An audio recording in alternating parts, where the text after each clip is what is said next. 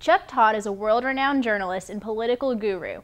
Todd was recently invited to Murray State to be the speaker for the 2015 Presidential Lecture Series.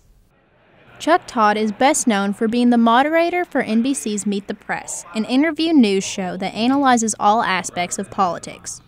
And yes, I want to make people uncomfortable. I mean, that's something that I think that is missing. Ideological driven news makes one side comfortable. You know, in journalism, we're not supposed to, nobody should be comfortable. You know, people always say, you people in the media, and it's like, you think I control BuzzFeed? You think I control TMZ? You think I control all of you guys who are tweeting away at me right now? You know, I don't have that kind of power. I wish I had I don't, but it's funny what the power people think we have in this, you know, large broadcast media. But I am concerned that, you know, that you get to the point where the campaigns think all we're going to ask is stupid questions.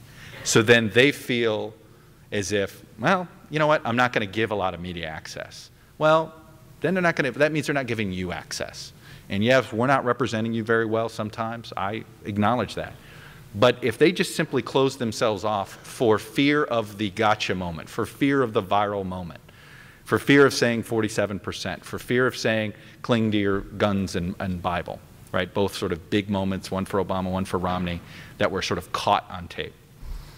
And that we so self-censor ourselves on the campaign trail, we're never going to know what any of these people think. The Presidential Lecture Series was held at Lovett Auditorium on Murray State's campus. The event was not only for students. The entire community was invited to come out and hear Chuck Todd speak.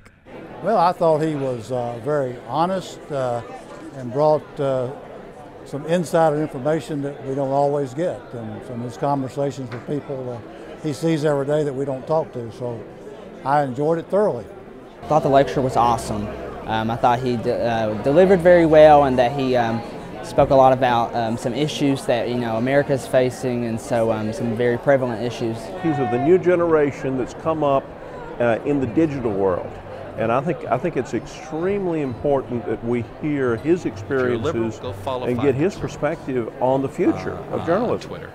If you love the New York Times, read the Wall Street Journal op-ed.